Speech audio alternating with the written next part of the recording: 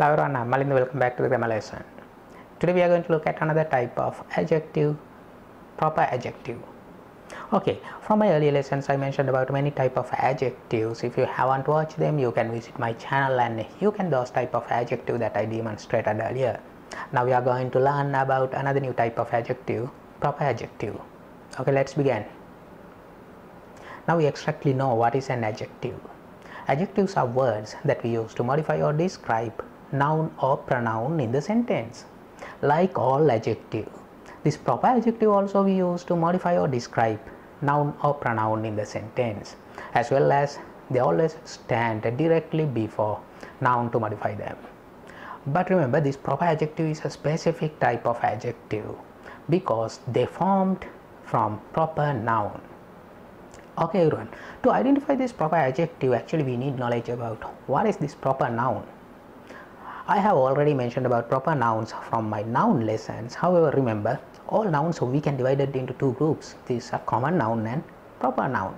Common noun we use in general, but proper noun we use to talk about a specific person, place or thing. So proper adjective are formed by using this proper noun. Okay, proper adjective typically look like their original proper noun but have some sort of alternative ending in order to make them adjective. Okay everyone, let's look at some example to identify proper adjective. Look at this example. I live in America. The 4th of July is an American holiday. I was born in Italy. I love Italian food. Mahatma Gandhi was a famous leader. Many young leaders follow Gandhian philosophy. Okay, look at the first example. I live in America. Here word America acts as a proper noun because it is used to talk about a specific country, America. Okay, look at the second example. The 4th of July is an American holiday. How about word American? Here word American acts as a proper adjective because of it stand directly before noun holiday to modify it, and also it formed from proper noun America by using suffix an. Okay, let's go through the next example. I was born in Italy. Here also Italy acts as a proper noun. Move with next one. I love Italian food. Here Italian acts as a proper adjective because it stands directly before noun food to modify it, and also it formed from proper noun Italy. Okay, go through the next one. Mahatma Gandhi was a famous leader. Here also Mahatma Gandhi is a proper noun because we use it to refer to a specific person. Okay, go through the last example.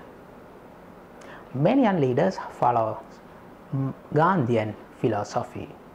Here Gandhian acts as a proper adjective because it stands directly before noun philosophy to modify it, and also it formed from proper noun Mahatma Gandhi.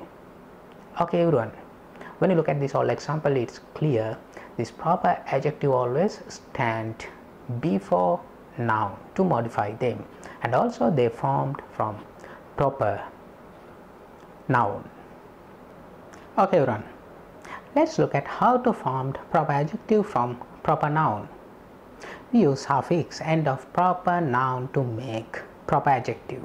For example, we use suffix ian, ean or an to make proper adjective from proper noun. For example, Italian, Korean, American. These words act as a proper adjective and also they formed from proper noun Italy, Korea and America by using suffix ian, ean or an. And also we can use suffix ese to make proper adjective from proper noun. For example, Chinese, Japanese, Vietnamese, as well as we can use suffix in or ish to make proper adjective from proper noun.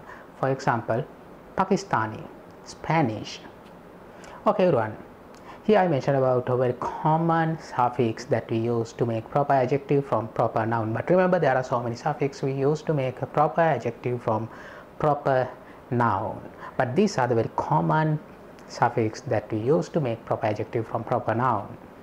Okay everyone, another very important thing you should remember, this proper adjective should be capitalized.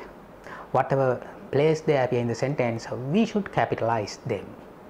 Okay everyone, in this lesson I mentioned about what is a proper adjective. I hope that you learned something about proper adjective. Thank you for watching my video. See you soon with another grammar lesson. Bye bye.